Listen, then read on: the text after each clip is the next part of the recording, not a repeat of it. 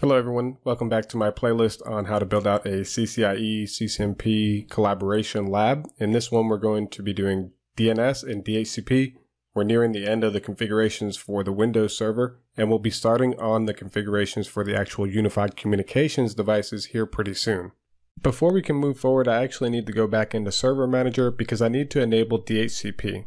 So once this is done loading, we'll be able to click on Add Roles and Features. This is something we've talked about a number of times, so I'll go ahead and pause the recording again until it's ready. This is now ready, so we'll click on Add Features and Roles, or Roles and Features. We'll choose the role-based option. This is my only server, so I'll move forward with that, and we'll do DHCP server, click Add Features.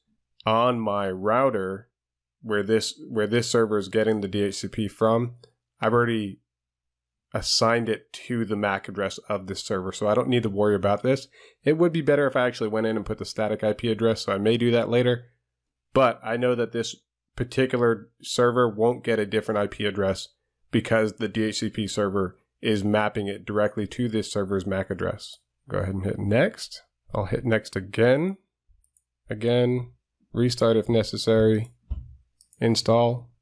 Now I'll pause this recording until everything is ready. The installation succeeded, and we have to complete the DHCP configuration. I'll use my administrator's credentials as the credentials to authorize this as a DHCP server. It lets me know here that the creating security groups is done and authorizing DHCP server is done as well, so I'll go ahead and close this out. If we make our way back to the Server Manager dashboard, we can see DHCP is here now as an option. I'll close this. And if we click on it, it opens up and lets us see everything is good here. Also, if we close that out and we go over to Windows Administrative Tools, we now have DHCP as an option here.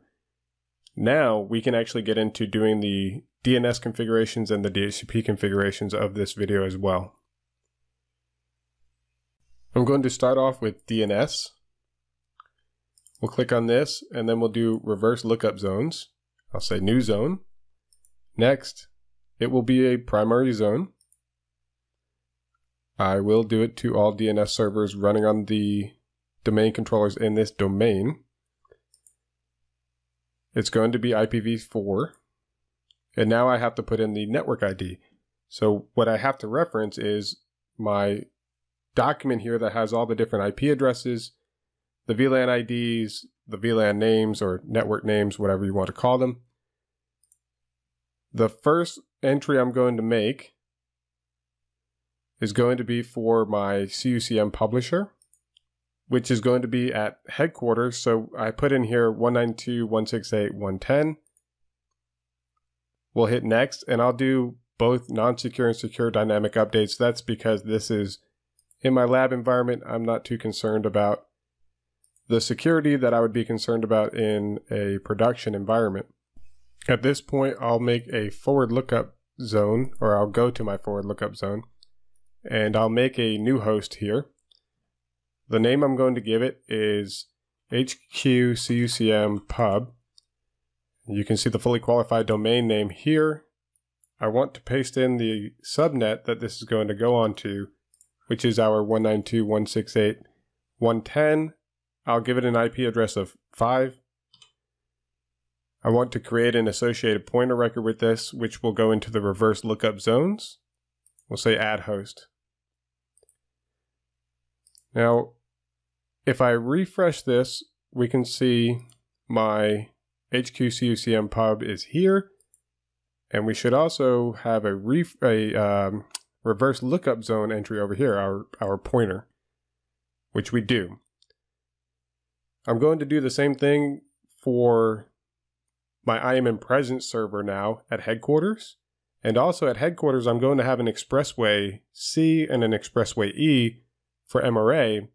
I'll go ahead and make those entries as well right now. While I do that though, I'm going to pause the recording.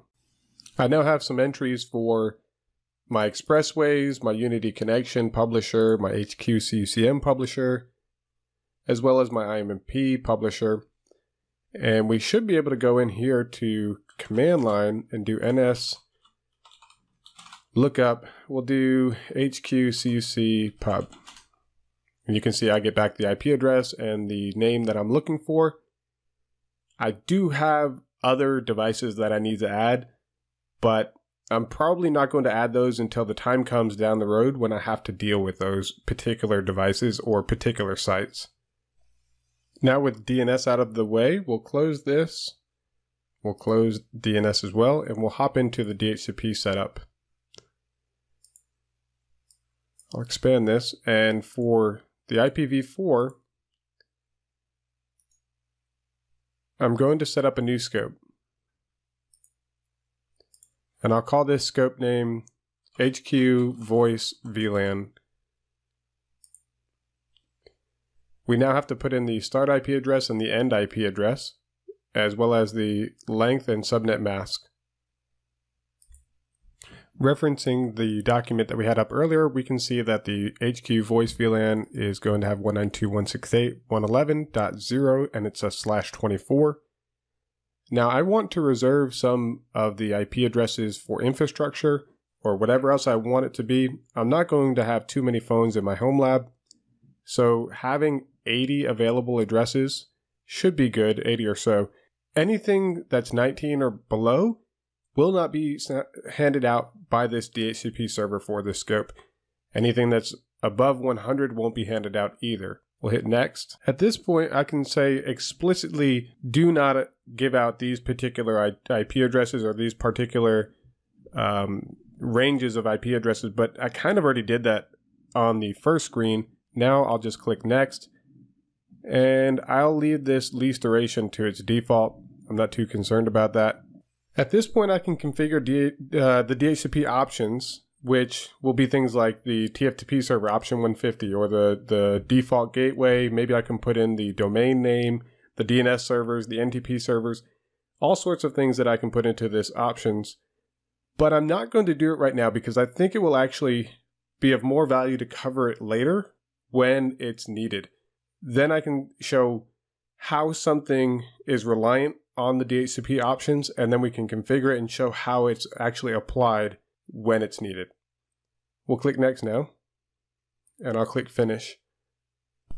The last thing for me to do here is to activate it. And if we go back up to this section, you can see the status is active. Not only do I need to do this for the HQ Voice VLAN, but I'll have to do this for the HQ Data VLAN and also the voice and data VLANs for the other sites as well. But just seeing how to do it here is good enough, so I'll do those configurations without putting them into the video. I think this one does it for now, and I'll see you in the next video.